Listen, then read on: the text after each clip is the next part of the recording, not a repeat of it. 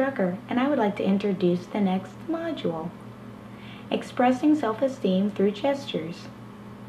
In this module, we will explore self-esteem with a gesture drawing.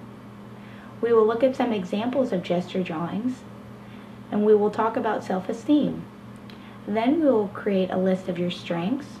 We will also create a list of your weaknesses. And finally, we will create a gesture drawing of you doing something that you are good at or that makes you happy. Let's get started.